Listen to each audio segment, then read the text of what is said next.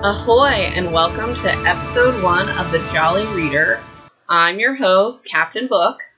Today we're going to focus on the book The Girl in the Picture by Alexandra Monir.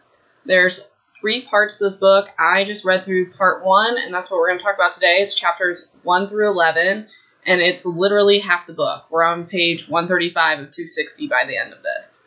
First, I want to thank you guys for listening. I really appreciate the support, and I just want to let you know, if I feel differently about this book, because I'm pretty critical, I haven't quite enjoyed this yet, it is okay to feel differently than me. I think it's important that we all have our own opinions, but I will be upfront and say this has been a tough read so far. There's a lot of setup, not a lot going on. I'm hoping I can make this review more entertaining than actually reading the book.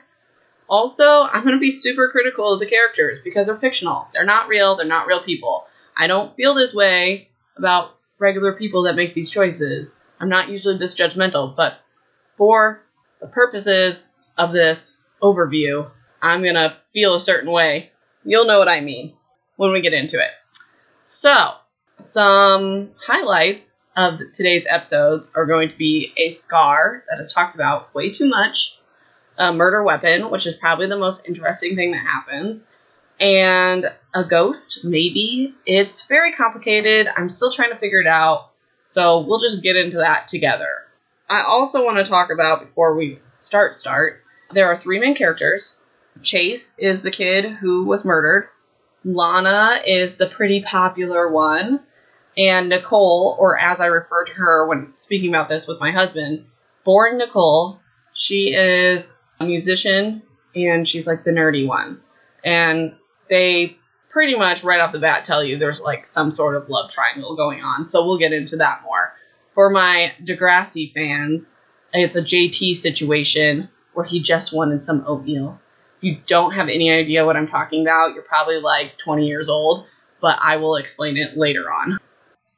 Part 1 is called Lana and Chase, and the narration goes between Nicole, who's talking in present day, and Lana, who's talking in the past, their junior year, like the previous year. This part I thought was kind of cool. It's the prologue, and it's from Chase's perspective, October 24th, 2016. He is looking down at his own dead body, and he's kind of narrating what he's seeing, getting us started with the crime because he hasn't been found yet. He's in the woods behind the soccer field. He describes blood on his leather jacket. He says he wants to know the truth. His last words were "you." Things are a little fuzzy because he's a ghost. Apparently, he has no idea who murdered him. He says he remembers lips on lips, the sound of her voice calling after me, a sharp blade inches from my neck, and the last face before it all went black. He knows that 2 people will be investigated, and that we are assuming is Lana and Nicole. That's kind of where we leave off. That's how we head into the whole story. Chapter 1 is from Nicole's perspective, October 24th, 2016. It's their senior year. She plays violin. They talk about that a lot. When I read the front cover and they said she was a musician, I literally thought like band. I was in band all of high school. I played baritone, if you can believe it. So I'm thinking, oh, it's just band. No, this is like fancy, super, she could make a career out of this violin. I did not realize that. This is kind of weird. Okay, so they go to a prep school, which also I have no experience, so please bear with me. I went to a public school in a small town. I don't know anything except for what I've seen on TV shows about prep schools. She apparently had a sink installed in her dorm room, and she's in a dorm by herself. She doesn't have a roommate. I don't even know if they call them dorms. I'm calling it a dorm. I don't know what else to call it. But she had a sink installed in her room, so she doesn't have to be around the other girls. So she just, like, goes to the bathroom and then runs back to her room. She talks about having a raindrop-shaped scar on her cheek, and she's trying to use all sorts of cover-up and things because she's really embarrassed about it. They talk more about it, but at this point you're just like, okay, that sucks, but who cares? She's walking to class, she starts hyperventilating, sits down on the stairs, and then she starts remembering falling and the earth scratching her face. So it's just foreshadowing. Still, halfway through the book, I don't know what happened to her face. So then it goes into describing Oyster Bay Prep School. And there's one half is the music wing, and then in the middle is the academic wing. And I honestly don't remember what's on the other side. Oh, I think the dorms are on the other side. And all I can think of is when Rory from Gilmore Girls goes to Chilton. She talks about the carpets being red velvet. I don't know. Public school kid. So she goes to biology class, and she sits down with her friend who comes up several times, Brienne.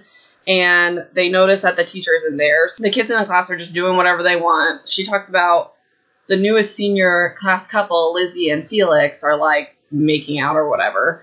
I wrote down their names thinking they might be relevant, and I don't know. They never brought them up again. But I swear, if they were the killers or something, I'm going to say, I said it. We know who these people are. The teacher finally comes in. His name's Mr. Isaacs, and he tells them that a classmate, I don't think he says it's Chase, I'm not sure, was found dead. And Nicole, freaks out, and in her head, she says that she feels an animal boiling up inside her and wants to, hurl at the teacher and claw the tears off his face. And immediately I'm like, murder, you're crazy. So then she mentions Lana, who hates her and made her hate social butterflies, which is really unfair, okay? Just because you have one mean friend doesn't mean that all of us social butterflies are bad.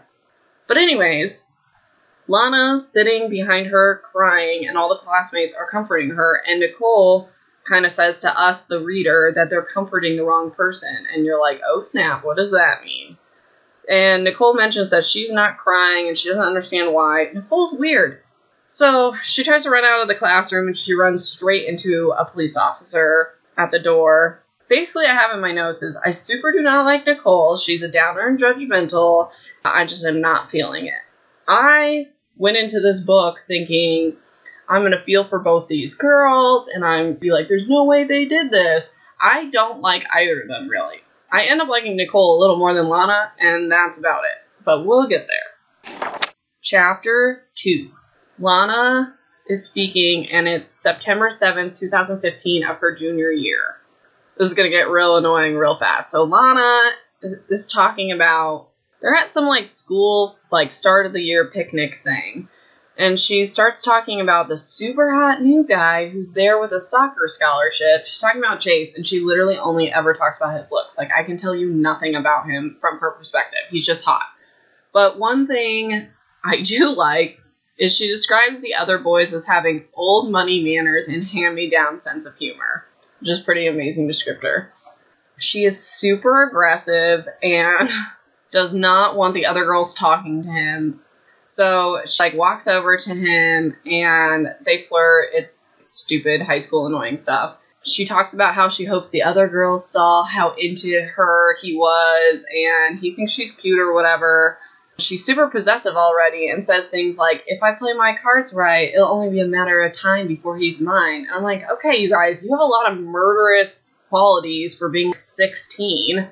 Then we learn that Chase is the son of a congressman, which I'm just going to say right now, they talk a lot about this. I don't feel like, you'll have to read the book, but they're very accurate on what an actual congressperson does. But anyway, so he's the son of a congressman, and he was recruited for soccer, so he just moved to this new school. So he's taking AP classes, and Lana's not. She mentions that. We also learned that Lana's parents are alumni of this school, and they had to bribe the school to get Lana in there. And all I can think of is in Legally Blonde, where Warner had to bribe his way into law school. So anyways, she decides to give Chase a tour of the school, and they're flirting or whatever, and she gets a text from her mom asking if she has met Chase yet. And she deletes it and is like, I'm not doing this for my mom. So there's obviously something there. And then Lana takes Chase to the auditorium to impress him, I guess. And someone is there playing violin. Spoiler alert, it's boring Nicole. Nicole is playing with her eyes shut and doesn't see them or notice them. Chase wants to listen, and Lana's super annoyed. Get used to that. She's annoyed 95% of the time. So he sits down to listen, and after Nicole finishes playing, she's all awkward, and being Chase and Nicole, connect, and Lana says she's confused why he's even talking to her because Nicole is ugly and awkward. Like, okay, calm down. Lana introduces herself, and Nicole's like, girl, I know who you are. We've had classes together. And Lana doesn't even remember that, but she like, oh yeah, sure, to try to impress Chase. Who cares? Nicole reveals that they're going to be roommates, and Lana is pissed. She wanted to be roommates with one of her friends, and she's like, how am I going to be roommates with this frizzy-haired weirdo? Then she gets par for the course, overly obsessed and territorial over Chase, and mad he even like considered talking to another human being. Like I said before, I do not feel bad for either of these girls. I don't know. This is not what I expected. Chapter 3. Nicole, October 24th, 2016. We're back in the classroom, and the officer, who is Officer Ladge, which I want to know. Author, please DM me. Did you go, officers, wear badges? What can I name him? Badge? Ladge. Ladge sounds great. But anyways, Officer Ladge says that they expect foul play, and the last time that anyone saw Chase alive was at Tyler Hemming's party, so they want to interview everyone that was at the party. And then Nicole says to the audience that she didn't plan on going to the party because she wasn't invited, but she got a text from, I would assume, Chase. I don't know. It doesn't really say. So she went to the party. She says she drank too much, and all she remembers is an argument and a kiss. Doesn't say with who. Kind of hope she like made out with some rando. That'd be kind of funny. But anyways, Officer Ladge drops a huge bomb, and he's like, hey, we want to talk to those closest to Chase, starting with ... not his girlfriend Lana, but boring Nicole. And everyone blows their top over it. And Lana is like, excuse me, sir, I was his girlfriend. Nicole barely knew him. And I'm thinking, okay, first of all, you guys were roommates, so obviously they knew each other, even without this weird love triangle or whatever. It's unreasonable to say they barely knew each other under the circumstances. But anyways, Officer Ladge takes... I really feel uncomfortable saying his name. It just does not feel right. Maybe I'll just call him Officer Badge from now on. Officer Badge, he's like, my bad, and he takes Lana in for an interview first, which we don't hear anything about that, but... the next section, I think we might switch roles, and I think Lana might be present day and Nicole might be in the past. That would be kind of cool. I really hope that happens. Nicole tries to leave the room because she's feeling sick, and the teacher doesn't let her because Officer Badge told the teacher under his breath, don't let her leave. Okay, calm down, everybody. Also, she's underage. She has rights. She, 1, should be able to have a parent present. 2, she's not arrested. She can leave if she wants to. Just saying. Know your rights, people. She talks more about her scar. It gets super annoying. I'm not even going to drag it out. She just basically talks about how everyone looks at it, and then she says some more weird stuff. She says she hopes she looks like a monster forever because the only person she wants to look good for is dead. Great. I don't want to hear more about the scar unless it has some weird Harry Potter detecting properties, okay? Now we're introduced to a female detective, Jillian Kimball. Jillian and Officer Badge take Nicole to the headmaster's office for an interview. She tells them that she basically said hi and bye to Chase at the party, like barely talked to him, and left around 11. But she admits to us that she doesn't even remember leaving or what time she left. So Detective Jill doesn't buy it. She just straight up says, did you have a romantic relationship with Chase? Obviously, she already knows the answer if she's asking that. Amazing detective. Love it. Just, hey, this is what we're doing. Nicole says they were friends, that they were close, but he had a girlfriend. Obviously. Still. Then, Detective Jillian shows a crucial piece of evidence. It's a photo booth strip. Okay. When I first saw the title, I was like, the girl in the picture. I literally thought it was going to be like a picture of them passed out drunk on a couch cuddling or a picture of them making out. No, it's a photo booth strip. Like, you go and you sit down and it takes like 3 or 4 pictures of you and you're all laughing and silly. Okay, also I feel like an idiot because there's literally a photo booth strip on the cover of the book. Anyways, when they bring up the photo booth strip, Nicole reminisces about a carnival they went to junior year, and Chase calls it their first real date. And then she randomly mentions her scar again, which I thought she maybe got her scar at the carnival. I don't think that happens because of things that are brought up later, but we'll see. She says to the audience she thought that he forgot about, I guess, their relationship, and that she was the only one holding on to this. The detective just straight up asks, why does the boyfriend of Lana Riviera have these in his pocket when he died? So it's like, dun dun dun, because I'm telling you, this is the JT York thing. So, it's time to explain. In Degrassi, in the early 2000s, JT was dating like this super hot cheerleader girl, and then his ex-girlfriend was like boring Nicole, and he's talking to his best friend Toby. I forget what he describes the hot girl as, but he's like, when you're eating a really good taco or whatever, you like really like tacos, but sometimes you just want comforting oatmeal. Nicole is oatmeal. It's comforting. It's like what he truly wants. That's what's going on. So look it up. JT York, Degrassi. You'll know what I'm talking about. Anywho. Chapter 4, Lana, September 7th, 2015. So we're back to junior year. Also, in my notes, the first thing, I don't even know what happened. The first thing I have is, am I supposed to feel bad for Lana? She is terrible. This should be fun. So Lana is describing her mom, who is a congresswoman. So now we know why she wanted Lana to meet Chase. She describes her as like not lovey-dovey, like super intelligent, super serious. She's talking to her mom on the phone, and her mom was like, why aren't you in AP courses? Don't be that stereotype of a pretty girl that's dumb. Which, sorry Lana, you haven't really proved to me that you're not those things. And I'm halfway through the book. I'm just going to say right now, I don't think Lana did it, because there's no way she's even smart enough. Anyways, here's her possessive stuff again. She tells her mom that Chase is her future boyfriend.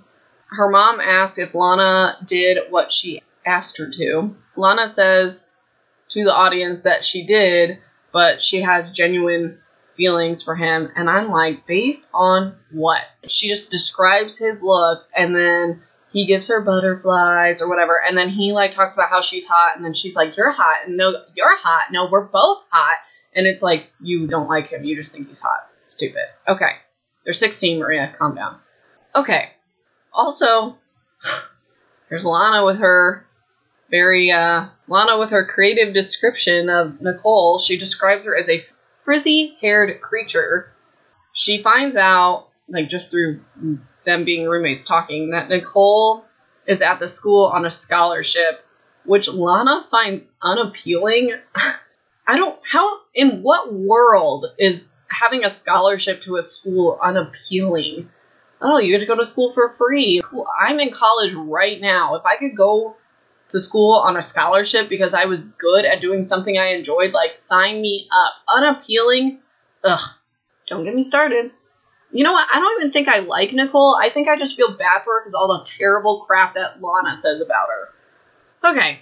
Nicole, just through talking still, Nicole, we're just like character development over here. Nicole doesn't know her father, and her mom was a single working mom. So, Lana, super rich parents. Her dad's a lawyer. Mom's a congresswoman. Nicole didn't know her dad. Her mom's a single working mom. They couldn't be more different, but they're going to become friends. It's like classic plot in any movie. It's dinner time at the school, and Chase is sitting with the soccer team, and Lana's like on the other end of the table, flirting and being loud and begging for attention while ignoring him, because that's how you get people to like you. She says she thinks the whole soccer team is saying how lucky Chase is to even have her attention because they've all tried and failed. I'm gonna guess that some of them haven't failed. But anyways, Nicole comes into the cafeteria. Actually, it's probably not a cafeteria. It's probably a dining hall because they're all fancy. Nicole walks into the eating facility, and Chase calls her over and starts talking to her. And, of course, Lana's having none of this because it's her future boyfriend. So Lana calls Nicole to come sit with her to impress Chase, be like, look, I can be nice, even though she hates every second of it. So then we skip forward to, I know, see, it's a lot of nothing. Character development. We got it. She's a jerk. Nicole's boring. Who cares? Chase is dead. Got it. So, it's the first official day of junior year, and she's woken up by Nicole, and she has a lot of mean stuff to say, per usual. And she has an email from the headmaster that the headmaster wants to discuss, like, areas of concern with. And then basically the rest of the section is her droning on about how popular she is and how everyone wants to be her or be with her. We got it. You've only discussed it 15 times in the first 4 chapters. And half those chapters weren't even your chapters. So she gets to the headmaster appointment, and she sees Chase in the waiting room, and they have some super shallow conversation about how hot each other are. So she goes into the headmaster's office, and she's like, my mom basically put the headmaster up to this, and the headmaster talks about how she only has a 3.5 GPA, and Ivy Leagues don't want none of that. And she's like, I'm practically on the honor roll. I mean, 3.5 is not bad, but when you go to a prep school and you're trying to get an Ivy League, like, girl. So this is like literally the first and only time that I have felt bad for Lana. She's talking about to us, the audience, that why does she even have to, oh no, I think she says this to the headmaster. She says, why do I even have to go to any of these schools? I don't care about this stuff. You live your best life. Just because your parents want you to go to an Ivy League school does not mean you have to. So the headmaster says because her mom could be president and that Lana would be representing girls all over the country, it's a dumb reason. Whatever. You live your dreams. You don't have to do what your parents want for you. Don't become a serial killer or whatever, but like go to the college you want to go to. Or don't go to college at all. Anyways, back to the book. Some of my personal feelings are coming out. Okay. Now you know why I'm in college at age 29. So, Chase is waiting for her when she gets out of the headmaster's office, and they both admit to each other that their parents told them to talk to each other to gain something like politically, because I guess her mom and his dad are on opposite sides of certain bills and stuff, so by their kids dating that will change things. I don't know. The whole thing, this is not how it works. At least not that I know of. But anyways, he said that he was talking to her because his parents told him to, but she's like really cool and she's really hot and she is obviously obsessed with him. So they both say that they're going to rebel by giving their parents what they want. Really? Someone explain that to me. How is that? My mom told me to put away the dishes, so screw her. I went and put away the dishes. Okay, good one, you guys. Just date because you like each other. Who cares about your parents? Chapter 5. Chapter 5 is Nicole's perspective, and it's October 24th, 2016. Still on the same day of finding out he was murdered. So, Nicole leaves the meeting with the detective in Officer Badge and goes to, quote-unquote, their place. This is like her and Chase's secret place. It doesn't even sound that secret, but it's under a wooden bridge by the woods. But then she later talks about how there's water under the bridge, so, like, literally, water under the bridge. No, I'm just kidding. Sorry, puns. Okay. I apologize for being punny. So, she goes to their secret place, and she talks about their song. I don't know. There's lyrics. I will spare you the corniness. Okay? They love each other, whatever. I'll never leave you. Who cares? She talks about, it's almost like he could just come back and tell her about some elaborate prank he pulled, which I feel like that's foreshadowing. I'll get into that a little later when they talk about it more. So then, Chase's roommate, Ryan Wyatt, finds Nicole under the bridge, and she's like, how do you even know? How'd you know to find me here? I want to know where this bridge is. You think it's a bridge on campus. People probably cross it to get to places, but, whatever, it's super secret. So he said he knows about the place because Chase told him about their secret spot, because this is where ... and then she cuts him off, and I'm like, okay, I'm gonna go ahead and guess virginity was involved, but we'll see. They don't talk about it yet, so maybe in the next section we'll know what happened under the bridge. If you're telling me this is where they first kissed, I'm gonna cry, because how boring Nicole will be living up to her name. So Ryan tells her that the detectives searched him in Chase's dorm room, and we're going to find out that Nicole and Chase had a relationship.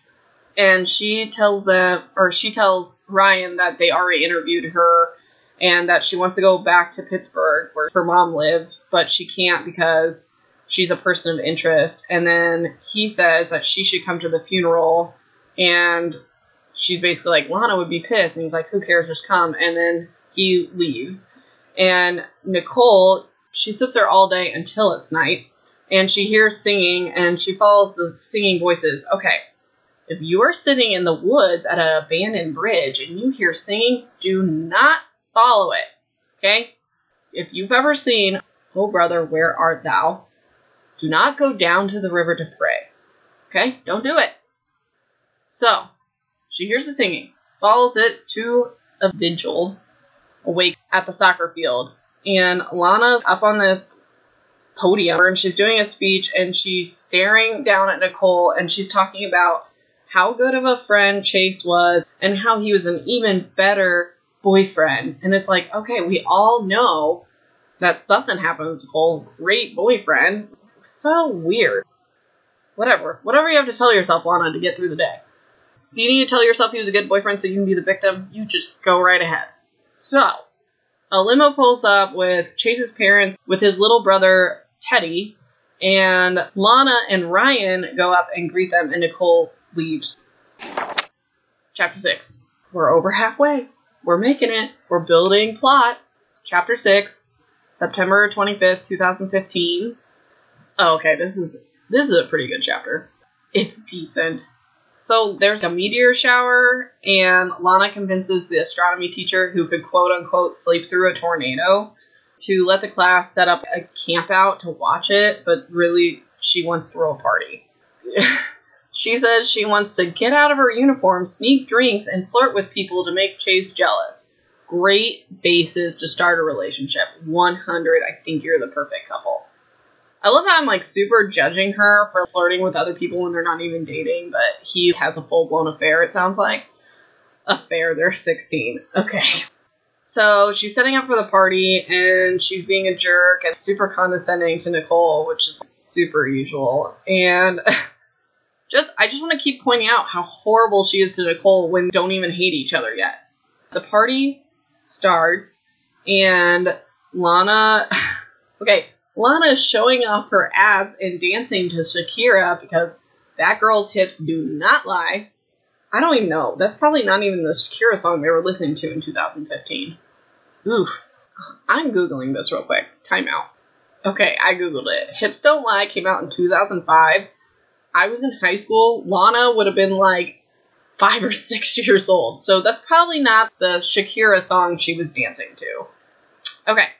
So she's shaking her hips, and she knows this Chase is watching, but she's playing hard to get. 2 hours later and 3 drinks later, all the other girls are trying to talk to Chase, and instead of just going to go talk to her friend / guy who thinks she's hot, she decides to just dance with whoever and laugh the loudest and be super annoying for attention and just let her insecurities just hang out for everyone to see. Chase does not care. He probably cares a little bit more than I do, but pretty much none. He does not care about this. And he starts talking to Nicole, so of course Lana flips her lid. So she's like, why would he be wasting his time talking to boring Nicole when I'm practically offering myself to him? Which is, how is dancing with other guys offering yourself? Okay. Woosah. To set it up as a class thing, they have telescopes and they're supposed to chart the stars for their grade. So she goes over to the telescope that's set up near Nicole and Chase, who are talking. She's playing it cool, and they have some flirty back and forth. He asks her to dance, but she won't give it up that easy. She literally admits that she's fishing for compliments. It's super annoying. Who cares? So she asks him, and she's all embarrassed that she even asked this. I feel like this is a valid question. She's like, what were you and Nicole talking about? He tells her that Nicole said that Lana is nice and cool and considers her a friend, and that Chase should just man up and ask Lana to dance. And Lana's like, I don't understand why someone would be nice. Okay, just because you're a jerk doesn't mean that the whole world is. So they end up dancing, and she's falling for him, and her heart's fluttering, and she talks about falling for him like the girl she always made fun of. But she makes fun of everybody, so I don't really... So you're just acting like a human being? Got it. Okay. Later, Lana can't sleep. I don't know why I said this chapter is good. It's lukewarm at best. Okay. Later, Lana can't sleep, and she sees Nicole's huge frizzy hair. All I can imagine when they describe Nicole's hair is from Princess Diaries, where she has like the big fro hair before her makeover. But anyway, so Nicole's big frizzy head walks past the tent, and Lana's like, what the what? So she gets up, and they like go watch the actual meteor shower together at 4 a.m. And she asks Nicole why she encouraged Chase to dance with her, and Nicole's just like, cause I'm not a trash human being. And Lana's like, okay, I guess I'll be her real friend now. Oh, good for you, Lana. You expect me to like you? I don't. Okay. Chapter 7 is Nicole. It's October 24th, 2016. Same day. 7 chapters in, we're on the same day. Why are you putting dates on here for me? Nicole leaves the vigil and walks past where, like, the meteor party was once held, and she talks about, oh, I can't believe we were friends just a year ago. And then she says she wonders what it would be like if she recognized that Chase liked her instead of pushing him towards Lana. These girls with their insecurities, which saved people a lot of trouble, and Chase probably wouldn't even be dead. But she does say that she doesn't regret her friendship with Lana. So that's a plus, I guess. So she's walking back to her dorm, and this is so weird. Where is she? So she says she's walking back to her dorm, and she looks over to the woods, and then she has this, like, weird flashback that she's describing to the audience. And she says in this backflash, she's trying to find Lana because Lana was supposedly throwing a party in the woods, and she's stumbling around without a flashlight, and she sees a sign on a tree that says party up ahead, but she doesn't hear party noises or see anyone else. And then she says she comes up to a low cliff and a fork in the path, and then a sick realization dawns on her, and she pushes the memory away. She says even though this memory is forced upon her, and she sees like the aftermath of this situation whenever she looks in the mirror. So this is how she got the scar. 0 detail. So basically we know the ground did it. She fell, and it was when she was trying to find this party that may or may not have existed. So maybe she fell off this small cliff. I don't know. We don't know yet, so we're going to find out. So she returns to her dorm, and she has a bunch of missed calls and texts from her mom and her one friend. She puts in her headphones, she's listening to music, and she can swear she could hear Chase humming to the music. And I'm like, okay, ghost? We'll get into that more. I'm not a fan of this ghost situation. You'll see. Doesn't seem like much now, but you'll see. You'll see. So, we're still on Nicole's section, and it's the next day. Finally, October 25th, 2016. Nicole's friend, Brienne, comes to her dorm, and she has pushed back all these people that are ridiculous. Crowd of girls just being teenage girls. Being mean. So, Brienne throws her laptop on Nicole's lap and is like, what the heck is this? And it's the photo booth pictures, and they're all over the internet. And there's a news headline that says, the case of Chase Porter and the girl in the picture. We found our book title, finally. It only took 7 chapters. I will say, I really like when you find the book title in the book. It's stupid, but I like it. So Brienne is mad because she had no idea that, I always figure her name. That's why I call her Boring Nicole. I literally can't remember her name. Sorry to anyone named Nicole. You were beautiful and wonderful, but this Nicole, boring. Can't remember her name. So Brienne's mad because she did not know that Chase and Nicole were dating. And Nicole basically ignores her and is like, how did these pictures get out? And oh my gosh. Brienne says, oh, they're all over. TMZ leaked it. And it's like, ah, jeez. TMZ. That's reliable. Your school is so popular that TMZ is news headlines about you. So anyways, Brienne talks about, oh yeah, so Brienne is a hard hitter. She holds nothing back. So she's like, that was a pretty terrible thing to do to your supposed friend Lana. How could you sneak around with her boyfriend? And she mentions how Nicole practically dumped Brienne and their friend group to be friends with Lana and her friends. And then she says this. She goes, I guess now I know why you came running back to us. Oh my gosh. Okay, don't hold anything back, Brienne. Her boyfriend just died. Whatever he was. So, God.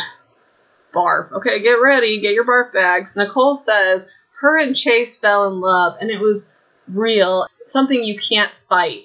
And then Nicole says to us, it sounds rehearsed because that's exactly what they told Lana before the end of junior year. And Brienne is like, if you're saying it's real love, then why were you sneaking around behind Lana's back? Valid point.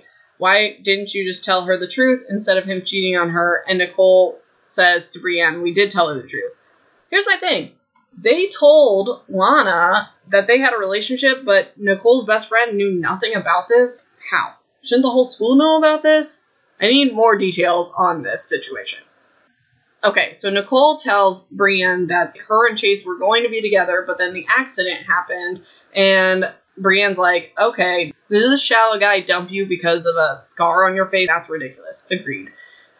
And Nicole says, no, it was both sides, like, we agreed not to. And then she says she couldn't be with him because everyone would be looking at her face. I gotta find the quote in this because it's way better.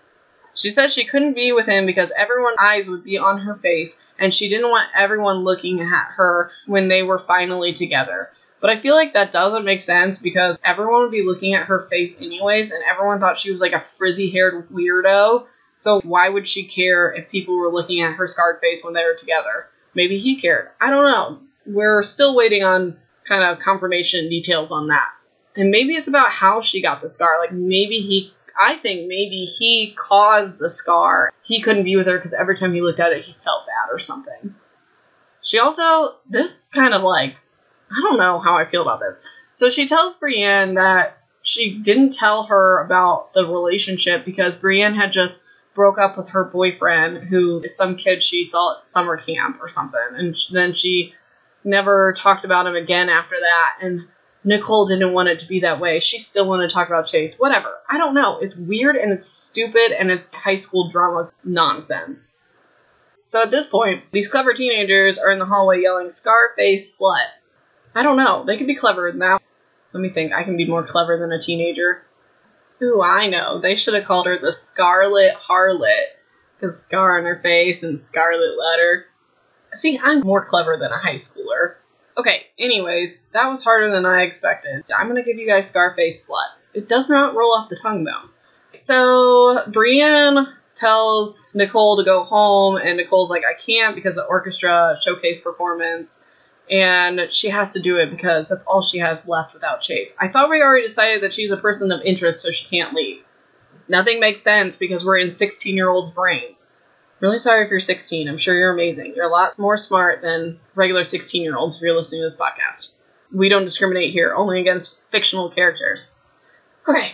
Nicole asks Brienne if she should talk to Lana, and Brienne tells her that she should do what she should have done last year and stay away from Lana. So Nicole hides in her room, calls her mom, and her mom's all worried about her scholarship and says she's going to get a lawyer and all this stuff. Nicole, genius Nicole, checks her Facebook, and people are asking her, like strangers, if she murdered Chase, and so she gets upset, clearly, because people on Facebook are terrible.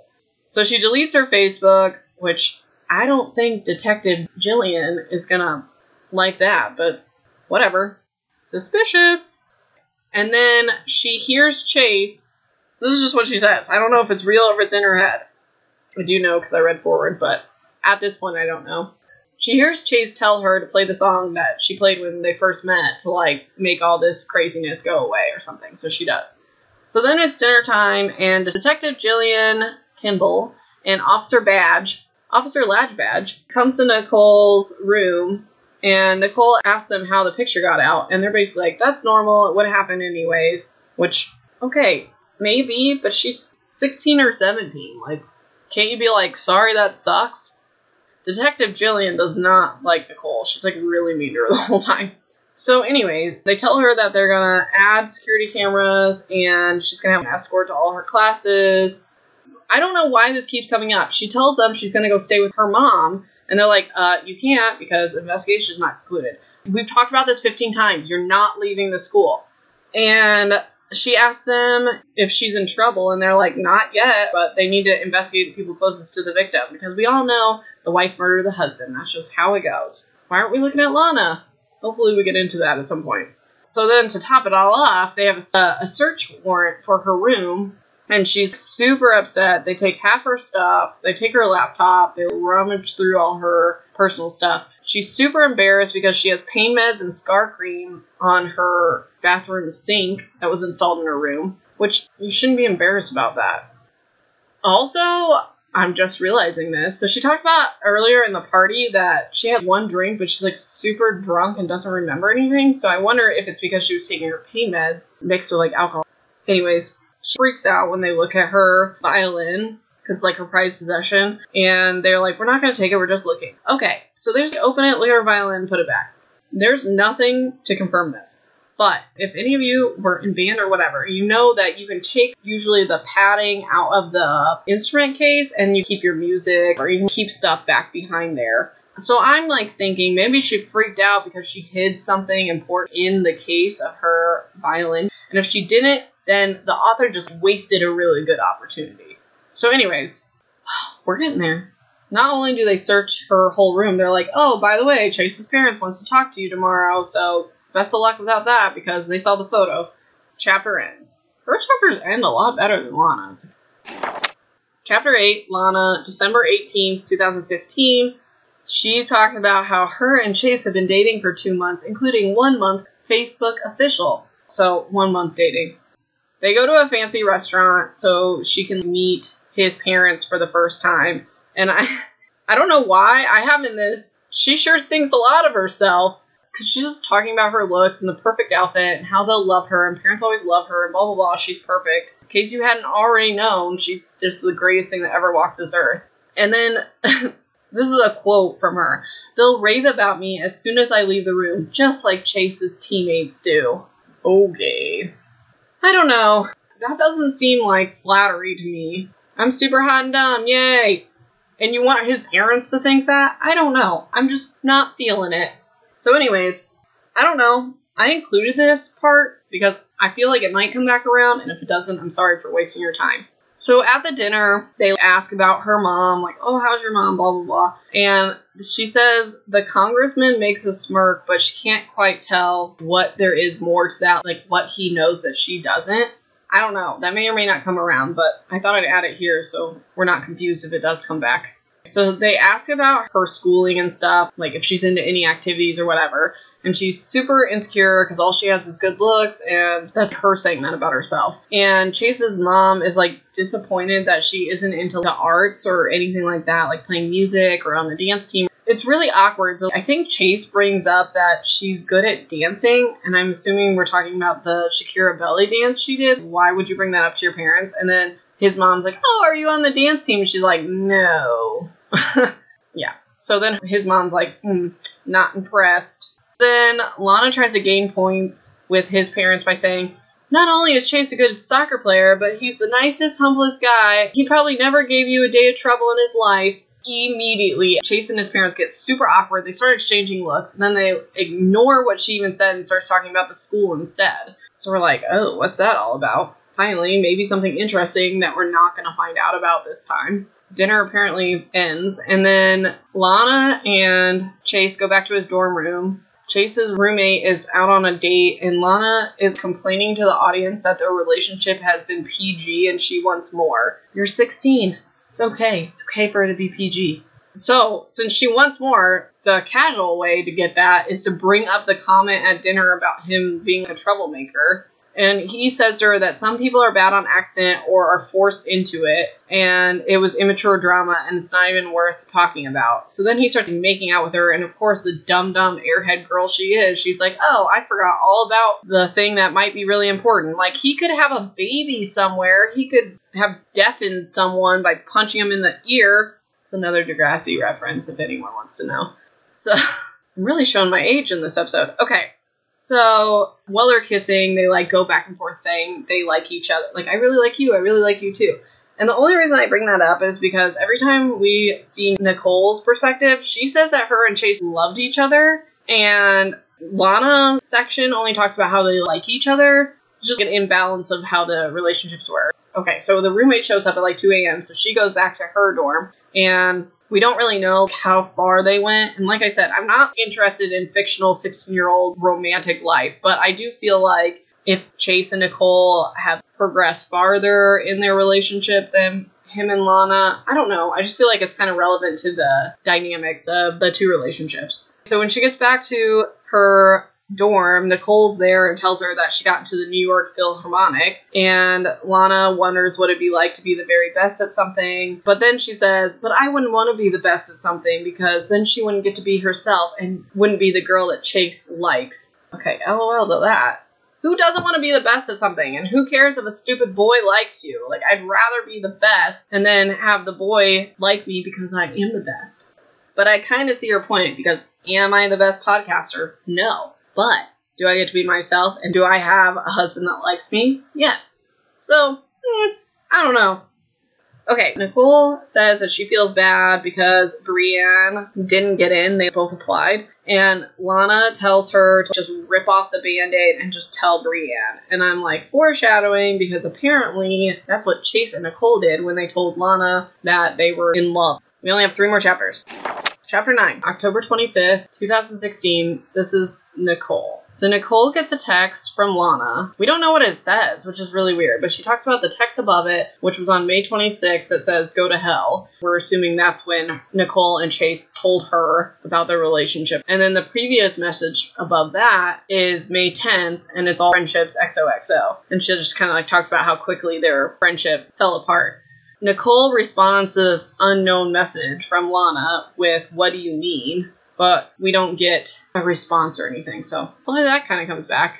Nicole needs some fresh air, so she sneaks out of her room in the middle of the night. Of course, she doesn't have a flashlight, and she's wandering the halls, and she hears talking in the dining hall. And it's Lana's mom, Chase's parents, and the headmaster. And the headmaster is like, you couldn't possibly think Nicole's involved. She's just a teenager. And Lana's mom says she wants a report put out that Lana had nothing to do with it and that she thinks Nicole did it. And the headmaster's like, the police have to decide if Lana had nothing to do with it. I have no control over this. And then Chase's mom's all mad because Chase's dad and Lana's mom are making this about politics. And then Chase's dad says that they have to do everything to protect their family. And then Nicole leaves because she doesn't want to get caught when they like come out of the room. And she says she hears her and Chase's song. This is, okay, you guys, buckle up because we're about to get into something that makes no sense. Things are about to get weird. This I did not like. I don't feel like it fits with the flow of the book. It's just really odd. Okay, so she follows the song she hears and she sees Ghost Chase on the steps of Joyce Fall. Now, I was thinking the girl's losing it. She's grieving. She's seeing things. I think the author wants us to know this is a real ghost. Don't get me wrong. I am a believer in the ghost. But I don't feel like it has a place in this book, except for in the beginning when we're introducing Chase seeing his body. The reason I think that this is supposed to be a real ghost is because he says to her that he's breaking the rules by even letting her see him. I don't know if you're like hallucinating why he would say that, but he says to her that he shouldn't be there, but doesn't want to leave her and make the same mistake twice. And the answer to his murder is in the days when they fell in love last spring. So then Nicole asks if Lana killed him. And he says he has a hard time remembering who the killer is, but he says generally Lana's not a killer. He doesn't say she didn't kill him, but he says that she doesn't have that in her. Which I think we all learn from freaking Ted Bundy. Just because you're considered attractive doesn't mean that you're not a freaking murderer. So I'm not ruling out Lana yet. Ghost Chase tells her that if anyone can uncover the truth, it's you. Remember the days of you and me, and the answer is there. I can feel it. And then he vanishes. I feel like she could have been like, oh, let me backtrack to our relationship to figure out what events led up to him being murdered. I don't feel like I needed a ghost talking to her to lead us in that direction. It's the next day, and Nicole says that her unkempt hair and lack of sleep and scar makes her look like a supervillain. Foreshadowing? Maybe. She said some really creepy, weird stuff so far. So Nicole's mom comes to see her, and Nicole meets her lawyer, John Stanford, and he tells her that she needs to act normal, go to class, not act suspicious, that she needs to do all this also so she doesn't lose her Juilliard scholarship. And they're upset, clearly, that the investigators talked to her and searched her room because she's underage. Her parents should have been present, but whatever. You guys, if police ever investigate you, even if you're innocent, tell them you want a lawyer, okay? Because you might say something stupid. Just say lawyer. That's all she had to do. Lawyer. And then they couldn't talk to her. Dumb. And we don't even know if she did it, but I'm just saying, even if you're not guilty. Okay, so she tells her mom and her lawyer that she has to meet with Chase's parents, and the lawyer says that they're grieving parents who need someone to blame. Don't trust them. Chapter 10. Only 2 more chapters. Things happen in the next 2 chapters. The first 10 chapters, nothing's happened. Lana, annoying popular girl. Nicole, boring, weirdo, frizzy hair girl. Chase, dead ghost. Basically summed it up for you guys. Chapter 10. From Lana's perspective, December 31st, 2015. Nicole and Stephanie, which is Lana's best friend, are getting ready at Lana's parents' house in D.C. for a yearly New Year's Eve party. And, of course, Lana has to criticize Stephanie for the way she eats and Nicole's hair, but she only says it to the audience. She never says this stuff out loud. You know what's worse than a bully? A bully that can't own their stuff and just say it to the people's faces. Like, it's real easy to criticize. I'm criticizing these characters right here for the world to hear. I'm not afraid because they're not real. But I'm just saying, she can't even Lana up and say it out loud. I bet her meanie mom congresswoman would say it out loud. Anyways, this part's kind of long. I'm going to summarize it real quick. So Lana has a housekeeper that comes in, and then this triggers Nicole to talk about how her mom used to be a housekeeper, and Nicole's like basically saying how her mom would go take care of other kids while she had a little kid at home, being Nicole, and does the housekeeper have kids, blah, blah, blah. So Lana is in her natural state and gets super annoyed, and she tells the audience she should not have to apologize for the luxury that her parents earned, and that feeling this way is Nicole and Gabby's problem because of their experience. Okay, if I even have to explain to you why this is just ridiculous, I need you to go talk to someone that's experienced something different from you. Moving on. So Lana doesn't have to deal with, people that have less than her, that are below her.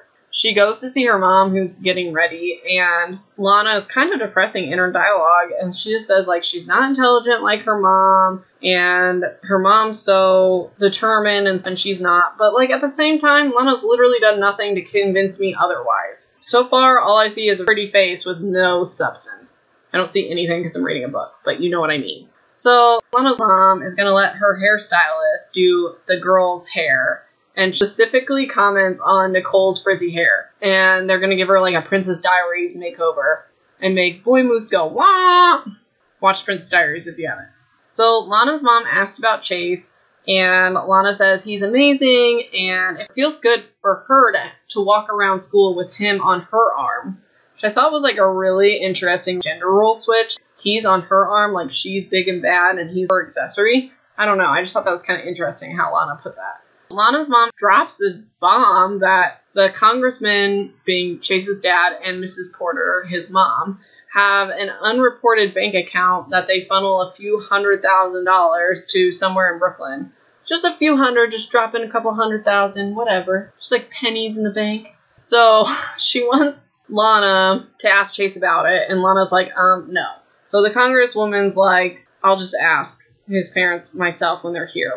So my theory is that this money is going to pay off whatever Chase got in trouble with, or his baby, or something up. Hope we find out at some point. So we're at the party, and Lana describes Nicole as looking more than decent, which I'm offended by. I feel like that's what I look like. Just a little more than decent. Just solid 6. She says it's so negative. I'm more than decent. That's a good day. I put on pants. I also straightened my hair and put on mascara, which was a lot for me before this episode, so I could take a picture for Instagram. Anyways, Chase shows up late to the party, and his parents aren't there because his grandma was sick or something. And Chase kisses Lana and hugs Stephanie and Nicole, and then Lana wonders if she should be worried about Nicole, but dismisses it as crazy. I have such mixed feelings because, Lana, you are crazy. You're so overbearing, insecure, but then at the same time, Kim and Nicole did have something, so something was going on. I don't know, just the way her character's written, makes me feel not sorry for her at all. Moving on. So Lana's mom asked Nicole to play violin at the party, and Chase says under his breath to Nicole that she doesn't have to, but she says it's fine. So Lana's not having that at all. She said she's mad because he's more concerned about Nicole than Lana and her mom. But she agrees that her mom shouldn't have made her play. You're mad at your boyfriend for doing exactly what you're thinking. Oh, the world's ending. Lana is a walking, talking oxymoron. I cannot stand it. Okay. She also asked herself, why should he intervene? He's not her boyfriend or whatever. Probably because he's not a trash human being. Well, she kind of is because he cheated on his girlfriend. But in this circumstance, I feel like if you have a friend and they're put in an uncomfortable situation, wouldn't you intervene too? I don't feel like that's anything to be upset about. She should be happy that her boyfriend doesn't suck. So Nicole performs for everyone and they're all awestruck and everything. People are described as crying. And Lana has to remind herself that Nicole's her friend. Is she though? Is she your friend? Because you literally never acted like she was your friend ever. But she has to remind herself that Nicole's her friend. She should be happy for her. But she doesn't, of course, like the way Chase and everyone is captivated by her music because it makes her feel like nothing in comparison. Newsflash, Lana, you have no redeemable qualities. Okay? At least Nicole can, do something. So when Nicole's done playing, Lana's mom uses it as a photo op, and the end of the chapter is just Lana saying to the audience repeatedly, I'm happy for her. I really am. I'm not jealous. I'm not jealous, to try to convince herself. Final chapter. Things are happening. Here we go. Chapter 11, Nicole's Perspective, October 26, 2016. This part is such a wash. There's crowds outside the school because of the murder, so Nicole tells her lawyer to meet her inside the theater, but regrets it because that's where she first met Chase, and then she remembers her favorite song, which is what she played at the New Year's Eve party. It's kind of a waste of time. It's just a way to bring the New Year's Eve party back into Nicole's section now. Skip ahead. Brienne and Nicole are walking to class and they run into Ryan, and he asks her if she heard about the murder weapon, and it was confirmed that it was a kitchen knife and that it was probably swiped from the party. So Brienne is annoyed that Nicole confided in Ryan and not her about the relationship with Chase. Ryan is Chase's roommate. I don't know. Brienne, calm down. Jealous much. We got enough jealous people in this book. We don't need one more. So Lana walks up to them, and Nicole sticks her hand out as a good faith gesture, I guess. And Lana spits on the floor in front of her. Of all the things you could do, Lana, you just spit on the floor. I was hoping she'd slap her. Not promoting violence. I'm just saying it'd be a lot less boring than spitting on the floor. The security guard pushes Lana away from Nicole, and Lana laughs and bitterly walks off. Good one, Lana. Nicole tells Ryan and Brienne that they don't have to be seen with her, and Ryan's like, Chase would want us to be seen with you. So then there's a rumor going around that Nicole killed Chase because he would not dump Lana for her, and they assume that Lana started the rumor. Stephanie, the other friend, walks past and she's indirectly talking to Nicole. She's talking to her boyfriend, but she's being really loud and rude about it. And she says, the cops are searching rooms for the murder weapon, and she would be nervous if she was Nicole. Then Nicole tells the audience that the thought of meeting Chase's parents with a lawyer made her feel guilty. She doesn't really explain why, though. So she's going to go with her mom. So they meet his parents in the alumni club, which is in the basement of the school. Super exclusive. Everyone has their own individual custom key. There's a French elevator to get them down there. And she describes it as a speakeasy. It reminds me of, from the show Riverdale, Veronica's basement club thing. I just kind of want to know, anyone that went to a really fancy school, I want to know if there was a French elevator or there's secret rooms. I need to know how accurate this is, because every TV show, there's weird stuff at these fancy schools. Public school me does not know. At my small town school, we had bring your tractor to school day. Okay? That was as fancy as it got. So talking to Chase's parents say to Nicole They don't understand Nicole's relationship with her son because he was dating Lana at that point for almost a year, and they tell her that Chase never mentioned Nicole to them. And Nicole says that Chase told her that he did tell his parents and that he was planning on breaking it off with Lana last spring. And they say, oh, the congressman, burn. He says, yeah, he didn't talk to us and he didn't break it off with Lana either. So, and I'm just like, oh, jeez, okay, spitting fire over here. So Nicole spits back and she's like, there was reasons on both sides for that. Chase's mom looks at the scar, which implies that he did tell them about their relationship, or at least, like, what happened to her. So then Nicole's mom's like, obviously our kids did like each other. Just look at the pictures. So I didn't explain before, but in the pictures, she's sitting on Chase's lap, and they're, like, laughing and stuff. They're not, like, kissing, but they are about to, it looks like, or whatever. It's definitely, like, a romantic situation. So Chase's dad says that there's a rumor that Nicole photoshopped the pictures. I also feel like it'd be really hard to Photoshop an actual photo booth strip because it's just like printed out in a strip. It's not like something that you load up on your computer and then you just Photoshop it. It's not like that. It's like a printed picture. I don't know. That's a stretch. So anyways, Nicole freaks out and she's yelling that whatever they heard is all lies, and Chase kept all their letters in his dorm, and the detective is like, we haven't found anything yet. And then Nicole's like, check his phone records. And the detective basically says Nicole and Chase hadn't spoken the week of his death, which Nicole tells her basically, duh, our relationship was last spring. Why are you looking at just this past week?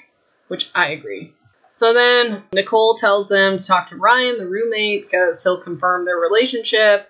Then she says, whatever he had with Lana doesn't matter because he loved Nicole and Nicole loved him, which is like super awkward to yell at a dead kid's parents. So Chase's mom asks if they can trust Nicole, and Nicole says she's filled with dread but doesn't know why. So I don't know. Hopefully that's explained. Nicole's mom's over it and is like, let's go. And before they leave, Nicole says that she's going to play violin at Chase's funeral, and he loved her music more than anyone else. And then she walks out before they can basically tell her no. Okay, you guys, we're at the very end, and stuff is about to happen. Nicole's mom goes back to her hotel, and Nicole goes back to her dorm. She's looking through her desk for the letters to prove that they had a relationship, and she opens the drawer, and there's a kitchen knife with dried blood on it. Murder weapon! Ugh. Okay, so she screams, and then she runs and locks her door. Which, what? I would be, like, freaking out. I wouldn't even think to go lock my door, because her security guard is outside, and he knocks on the door and asks her what she's screaming about. I would have been screaming. He would have come in. I would have been like, bloody knife, I don't know. And then he would have arrested me, and I would have been found guilty of murder. So she locks her door. He knocks on the door, the security guard, and he's like, what's wrong? And she's like, oh, I saw a spider. I'm not going to unlock the door. And he's like, okay, good enough. I only get paid minimum wage later. And he's just waiting outside her door still. So, yeah.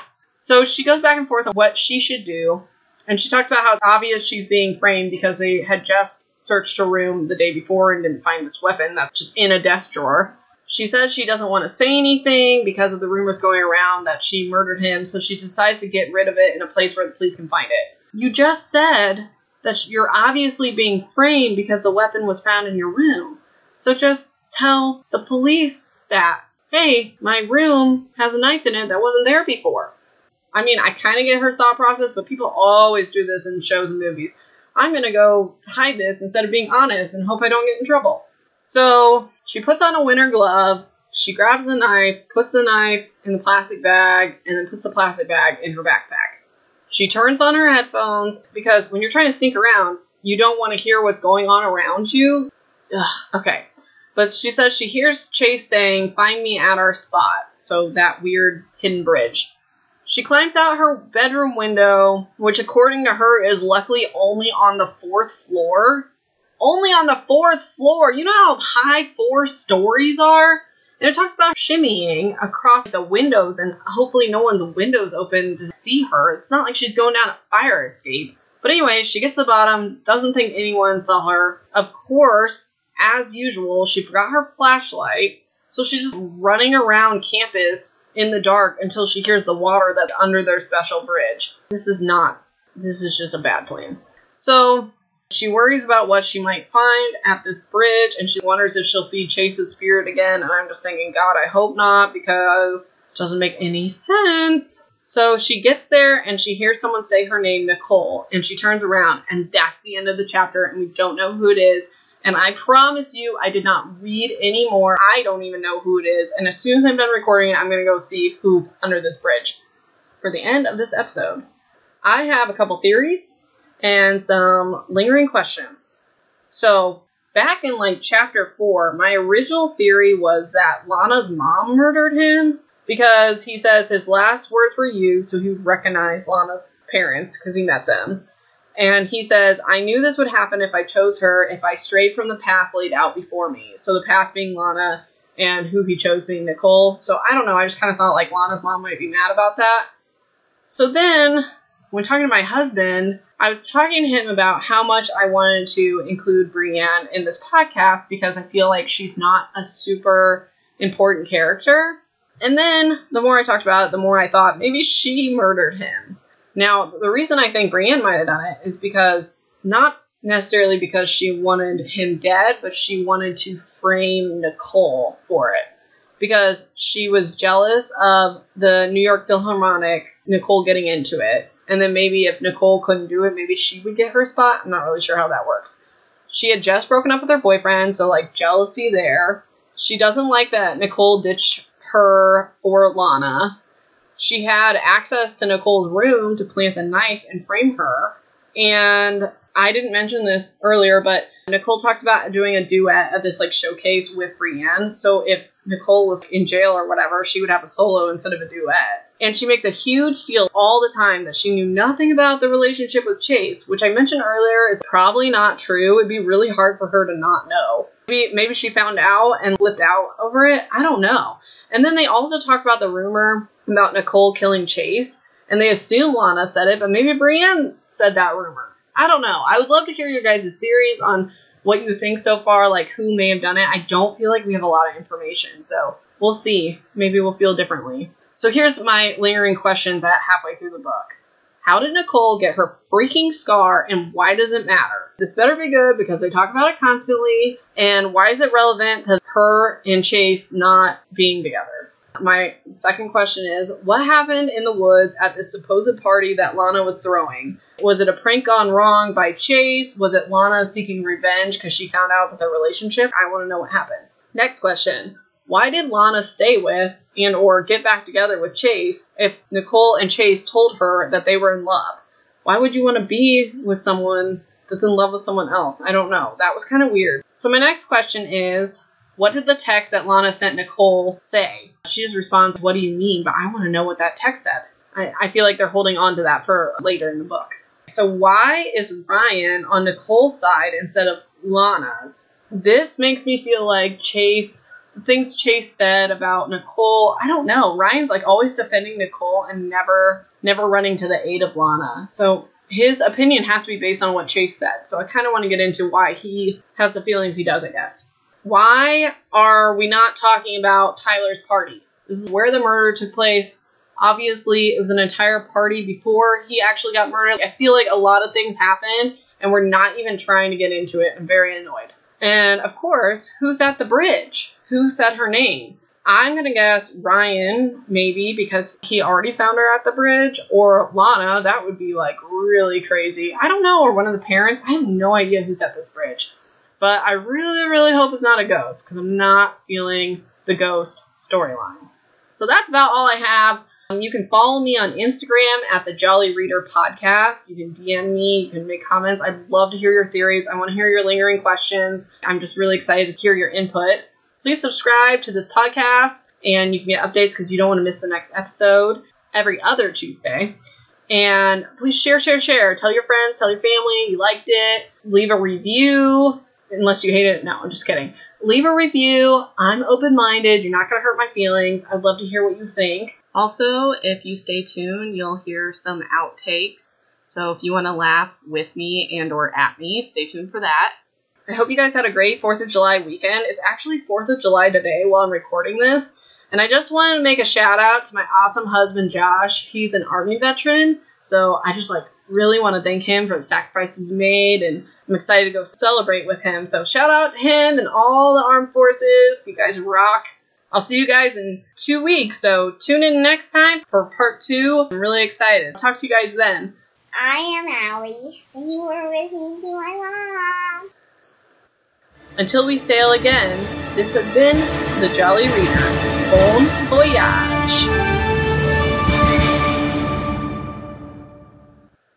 Hey, you made it to the outtakes. Enjoy having secondhand embarrassment for me. Trigger warning, if you think burps are gross, you should probably just skip over this part. It's natural, guys. Don't worry about it. Everyone does it. Here we go. It's dinner time at the school, and fly, get out of here. There's a fly. Get out of here. Don't buzz into my mic.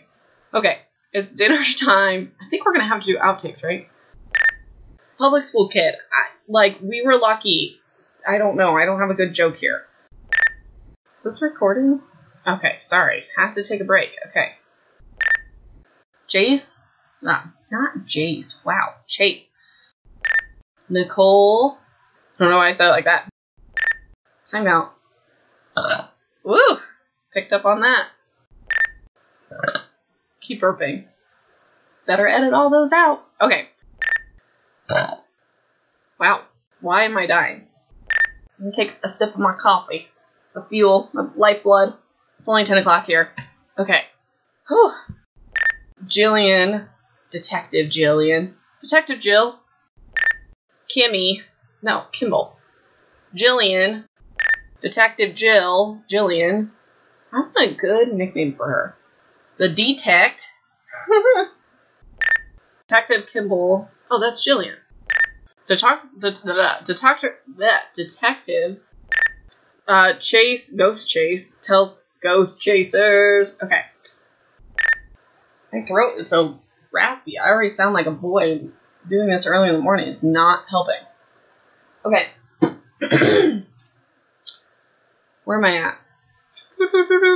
Lost my place. Oh, okay. But she's really cool, and she's really hot. And she is obviously, I say a lot. Sip my coffee. I've already peed 3 times during this and still drinking coffee. Okay. Chill out. Okay. Why is my throat screwed up? Need some water. Okay. Do I sound like a boy still? Think so. This is going to be in the outtakes, but. So I was substituting at my mom's preschool, and literally one of the 5-year-olds walked up to me and said, "You sound like a boy sometimes." So that's why I always talk about my man voice. And how he was an even better. I just drilled the table. She's playing hard to get. If I could stop hitting the table, that'd be great. Really cut down on my editing. And his little brother, Lil Sebastian. Okay. Lion. That's a combination of Lana and Ryan. Cheeses. Nicole leaves the vigil. Why can't I say that? So at this point, these clever teenagers are in the hallway yelling, "Scarface slut." Which they could be I don't know. They could be clever than that. Picture imperfect murderer. Let me think. I can be more clever than a teenager. I don't know. That's all I got. Picture imperfect, puberty. I don't know. Of course, my husband called me. I'm coming home with our very loud 4.5-year-old. And I'm go play outside. Oh, that's my garage door. Because my husband's coming home. It's okay. Oh, now my kitten's running around. Floppy! I'm going to keep recording until the garage is shut. Drink my coffee. Waffle, you better not start meowing. Don't you dare lick yourself. I don't want to pick that up. Okay, I think we're good. Oh, no. Still can hear the car. Why are my dogs barking?